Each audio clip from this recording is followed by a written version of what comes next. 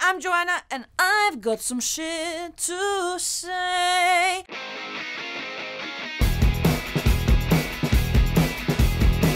So originally we were going to shoot a video about something completely different, but then Kris derailed the entire process after he said the following comment. Kris, say what you said. Just say what I said it in the comfort and privacy of you and I. Fine. I said all Latin American music sounds the same to me, and that I can't tell the difference, and that it makes me hungry for chips and salsa, though that one, I can admit, is very ignorant of me. Latin music isn't just the Macarena and mariachis. There's an insane variety of music in Latin America, and even the way that we interact and dance to each genre is completely different. Bitch, you can't dance merengue like reggaeton, and you can't dance salsa like tambores. It's like eating cereal with a fork. Sure, you have a utensil in your hand, but you look like a fucking idiot. What are you doing? This is in stark contrast to what I've generally seen in dances and weddings here in the States, where everyone just pretty much freestyles a solo sway to sway at different rhythms. Oh, that's supposed to be how we do it. Or sometimes you guys go like...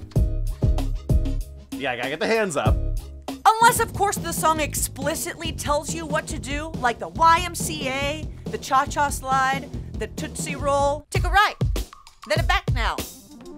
2 hops, clap, bop it. And if Americans do decide to finally dance in a couple, they go straight to grinding. There's no foreplay. It's just like, bam, the act of sex occurs on the dance floor at a bat mitzvah. Aaron, stop. You 13, honey. So today I'm gonna talk about the different musical styles and genres and dances in Latin America, because I'm, not an expert, but I do get jiggy with them. Jiggy with them, huh? Getting jiggy. So let's start with one everybody's heard of, salsa. And no, I don't mean the snack that you take to a potluck when you love your friends, but you don't love to try. Salsa symbolically represents the melting pot that is Latin America. More than a salsa, which has like simple ingredients, I feel like it's a frittata. You just put a bunch of random ingredients in there, mix it up in like an upgraded, delicious omelet. Salsa's roots are deeply Afro-Cuban. It incorporated the Spanish guitar, and then it morphed to what we know it is today, with influences of other Latin American countries when it came to New York, where it was influenced by jazz. I told you this was a frittata. God damn it, don't say frittata so weird. Frittata! Salsa isn't something that you can passively listen to. It's like a child going through their first car wash. They don't just sit there and hang out. What do they actually do then? No! Now, I know salsa sounds romantic and sexy and upbeat, and it is, but some of the lyrics are heavy as fuck. Deep social commentary. Wait, didn't you have a problem with this with your first dance?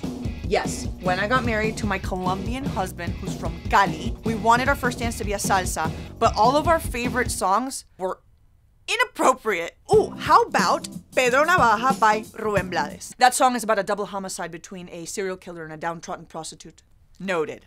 What about Plástico? That song is about hedonistic materialism in Latin America's upper class and inequality. Cool. Not romantic. All right, what about La Rebelión by Joe Arroyo? We love that one. The lyrics are about the violent subjugation of black slaves in the 1600s.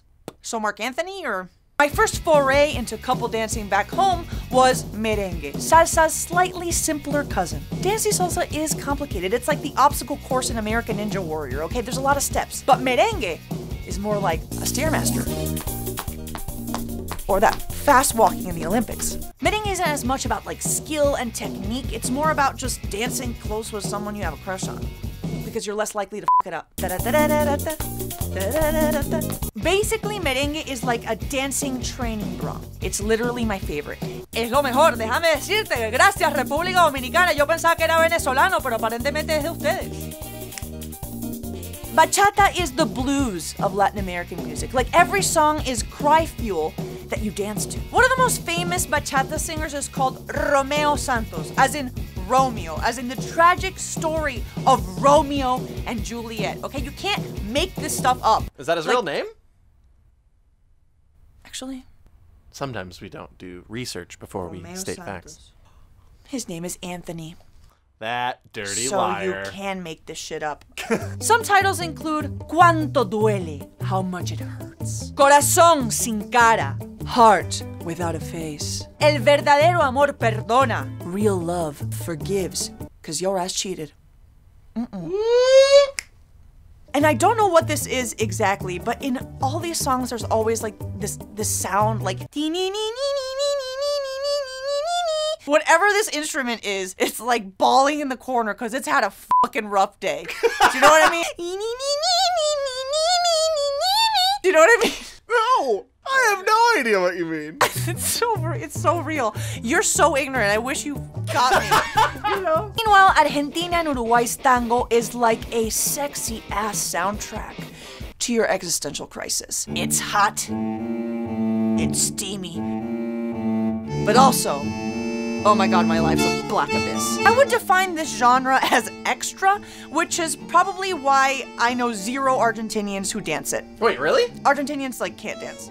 Period. What? That's why they have such good rock, I think. It's so that they can hide in their swaying and, like, their jumping and... Música llanera or Joropo is a Venezuelan musical style. Hear that, Colombia? Venezuelan. Porque Simón Díaz y la arepa son de nosotros, mijito. This style uses an unlikely mix of instruments. Maybe you got a guitar, maybe you got a cuatro, which is like a mini guitar, maracas, a harp. The only type of music that uses a harp is the harp. Like, that's it. This style of music is country music meets gossipy brunch with your friends after an insane night out. The lyrics are usually these juicy, complex stories that break the fourth wall and have these plot twists, and sometimes there's a laugh track. What? Now let me tell you a story about what happened last night. I got drunk with Chris's lady and cheated on my wife. Actually, it wasn't with Chris's lady, it was with the harpist wife. I drank too much rum and now I'm feeling dumb. Oh! Someone died. Reggaeton. Okay, is wait, here to- Stop. I do know Despacito falls into this, and I cannot stand that. Stop. Now I'm going to tell you to stop. Taylor Swift is to country music what Despacito is to reggaeton. Okay? Justin Bieber appropriated it. That shit is pop. Well, it's And garbage trash. either way. Oh! Hey! We finally agree on We're something. agreeing on shit. Won't last. No, it won't. Reggaeton, the blend of reggae and rap, is king now. It's like taken over, and I don't hate it. Like, even the really dirty ones, they're just so fucking catchy.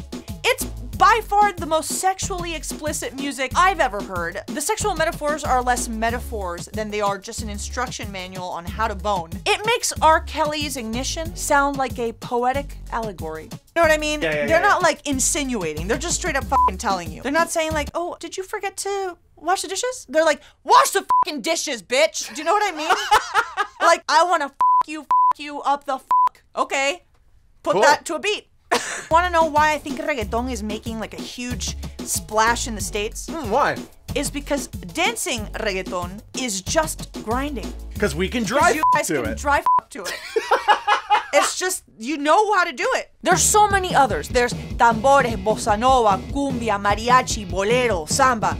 It's endless. And what's amazing is that there's so many influences. There's African influence, there's Spanish, there's indigenous, there's influence between countries. It's like peak melting pot. It's peak frittata. Oh, not the frittata again. Frittata! I'm starving. And it's proof that when cultures mix and feed off each other to make something, the result is pretty fucking awesome. Which is why when Kris thinks that the pinnacle of Latin music is Justin Bieber's rendition of Despacito, it makes me want to die in a tire fire just a little bit. Well, I've learned a lesson. Good. But tell me, what are the things that you love of some of the genres I've missed? I missed a lot. Tell me in the comments below. And until the next time, I'm a Joanna and I said my piece.